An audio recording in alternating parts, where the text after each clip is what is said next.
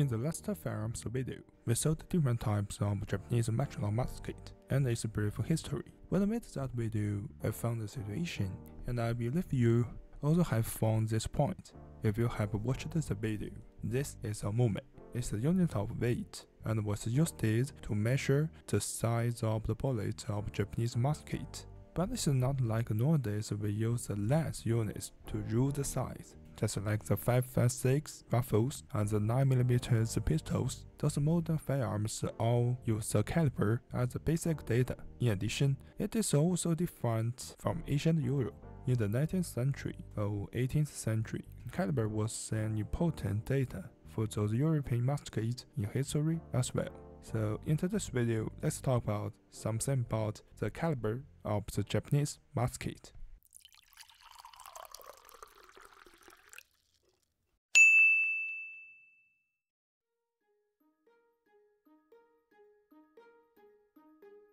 Nowadays, there are many ancient Japanese muskets that survived from hundreds of years ago, so it's not a very hard thing to measure the caliber of those old muskets in a museum directly, and also we can find the list introducing the caliber.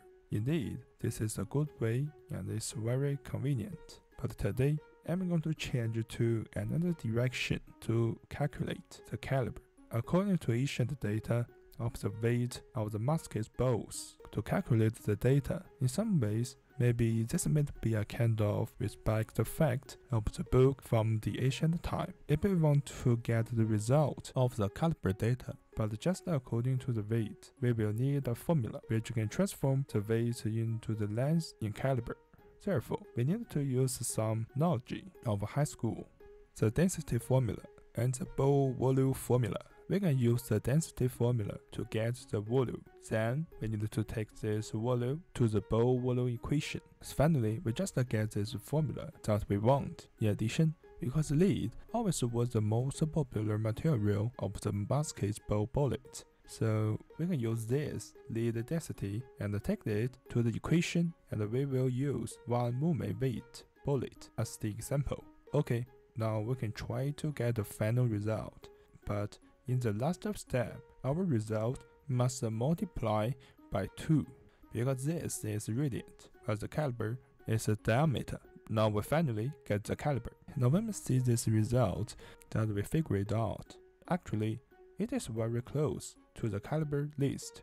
It was noticed that actually this is not the simplest way to get the caliber data, but compared with the way of checking the caliber list, using the formula can get any caliber corresponding to different weight of bullets, like 2.5 mm or 50 mm, which were not included into the list. But the only bad point is that we can't know the barrel caliber, so we have to estimate it according to the bullet's caliber.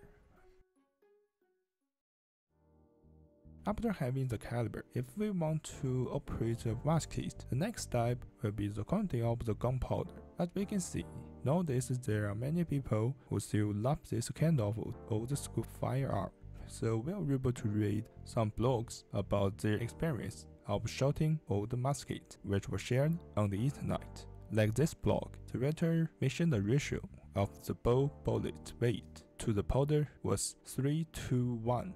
Just like the bullet used by the writer was about 9.07 grams, and its corresponding powder weight was about 3 grams.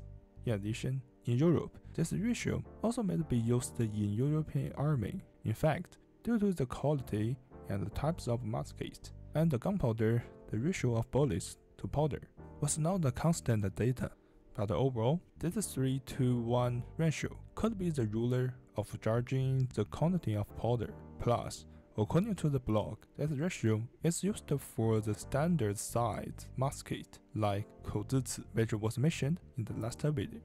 But if this is a pistol musket like 弹之子, the gunpowder charge will be less, such as the 6.7 grams weight bullet ball. Its powder charge is only 0.81 grams. Finally, although the gunpowder used only about 3 grams for a normal size Japanese musket, its powder is not big. We can see some experiment on the internet. The musket was able to punch through the steel board that was 1mm thick in a 30 meters range, and every shot can hit the center of the aim.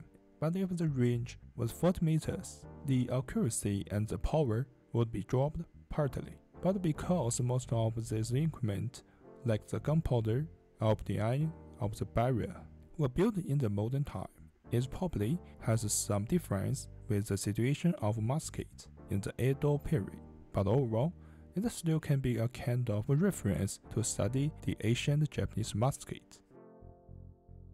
Okay, this is today's video, and also is something I noticed recently. I'm very glad I can share this story with you. This is the second look of Japanese musket. Hope you like this video. Have a good day. See you next time. Bye.